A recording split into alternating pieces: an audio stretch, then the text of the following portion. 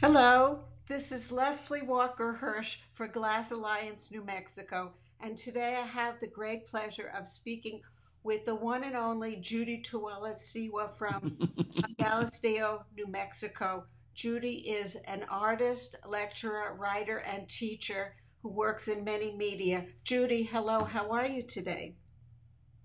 I'm great, Leslie. How are you? I'm really well, especially that our internet connection is working. So let me get started. I have a couple of questions here. Tell me, how would you describe your own artwork? How would I describe my own artwork? Let me think for a second. Um, I've worked in different media over the years. Presently, however, I'm working with glass, kiln fired glass. And it is synthesizing many concepts that I've worked with before. So the mediums that I have worked with have been words, language in the books that I've done, and fiber, very important to me. I receive a lot of inspiration from nature, but from many different places. Paint, I have painted for years, and I have worked with concepts that have to do a lot with the woundedness that we inherit from generations and as human beings, and with healing that woundedness, with moving towards wholeness. So they're the materials themselves that I see on a par with any thought that I've had. It's a kind of collaboration with the materials. And the collaboration with glass, because of the way that silica is formed, seems to hold both geologic time, it holds metaphorical time. It's just such a rich material to have found at this point in my life. And so glass inspired you to, the nature of glass itself inspired you to want to work with glass? Yes, it's the actual way the glass is formed by you have a rock. It takes a long time for the rock to form, to come up from inside the earth. And then that rock, over millions of years, slowly is weathered by these natural forces that form all of us, both again metaphorically and realistically, into silica that then is put through fire again to become glass. It's such a remarkable process. It truly is.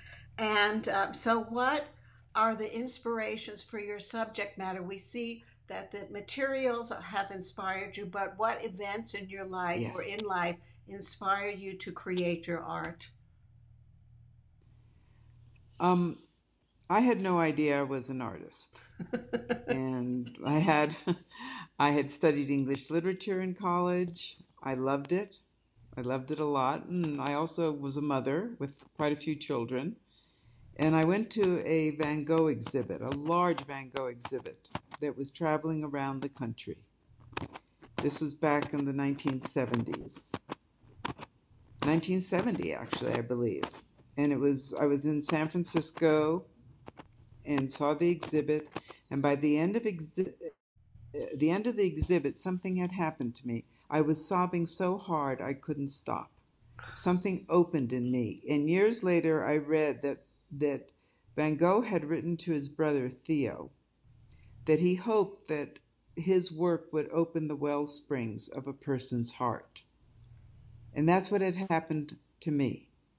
And it inspired me, so I began doing art. And I really began with no knowledge other than having spent years at museums. I have always loved art. But something opened in me, my unconscious flooded me, and art has been a way of containing that material that came up so intensely, almost violently, that exhibit brought out of me. And from that moment on, I have known the power of art and the power of the image to transform us. And at the heart of my work is that, the power of the image to transform us, not just me, but universally. And so, And also, it's also been the power of the image to heal us in that transformation. And so the various things that inspire me, it might be a Salvation Army Santa on 5th and 54th Street, a middle-aged man who's tired, who's had a hard life, who's ringing his golden bell. It might be sitting in Chaco Canyon, watching the sunrise. It runs the gamut. I never know when a moment is going to happen that becomes an epiphany that allows me to see something much more than myself, and that gives so, me a, a vision. so once you have that vision, then what happens? How does that become art? Well, That's the for tricky example, one. right now, it's true. Right now, no, it's a good question. Right now, what's happening in the studio is there was a piece that I fired last night. It's a 24 by 40 by 36 inches. Big It's a one. simple, slightly pink piece. And I started to pull it out this morning, and it cracked down the center. And then I thought, that's good. I'm glad it broke. This is better than the wholeness that I had planned. And so then I found some bisque clay pieces that I had been working with, and I laid them underneath it. And now I'm firing it again to see what will happen. That's how it becomes art. Is I have an idea, I begin with the idea, and then it takes on its own life. And I have to trust that meaning will be formed out of that life that it takes on and that we then share with each other. I feel with the materials that they are not dead. They are as alive, that matter is alive. And my job is to work with those materials to allow their voice to be heard as much as my voice. Well, you certainly And so the art, you so certainly have the basically the art, go. what, You Leslie? go. Go, go, go. No, you go. This is great. So, so the materials express what you are experiencing, and hopefully, the viewer of your art will also have an experience that helps them to heal as well. It's like to become more whole. There was a wonderful collector of Ed Broida, and I once asked Ed, why do you buy a work? And Ed was a major art collector. He had some amazing pieces in his collection.